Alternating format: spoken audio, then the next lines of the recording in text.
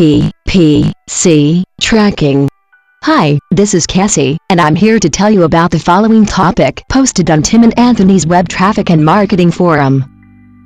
I know, I might sound a bit like a robot, but I've been told I'm almost human. I invite you to visit the free Web Traffic and Marketing Forum today to see thousands of other questions answered, like this one that I am about to show you. The forum is located at www.webtrafficandmarketing.com. So Charlie, what's today's question?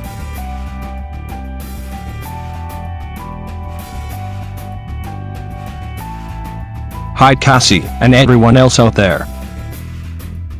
Here's the latest question.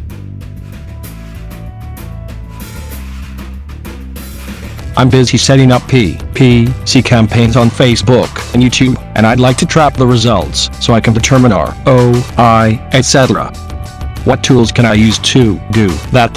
When sending people to a squeeze page, do I need a different squeeze page or a web form to track conversions, etc.? Can I use Google Analytics? I looked into Tracking 202, but that's more for affiliate links, etc., and I'm gonna sell my own product. Okay, here's one of the answers that was given. Tracking 202 would be a good solution for you. It provides an easy, free way to track commissions by keyword.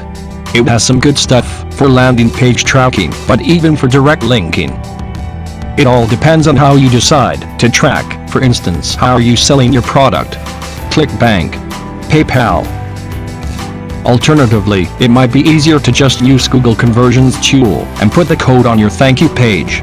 Then link Google AdWords to Google Analytics, and you get some pretty neat tracking capability. Great question, and great answer.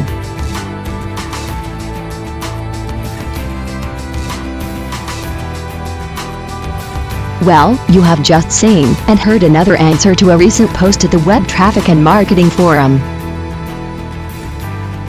To find out more about this topic or many other web traffic and marketing topics, visit the forum at www.webtrafficandmarketing.com right now. It's 100% free to join. You'll soon be doing cool marketing things online.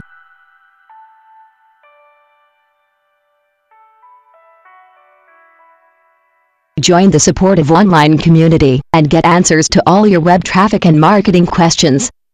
See you at www.webtrafficandmarketing.com.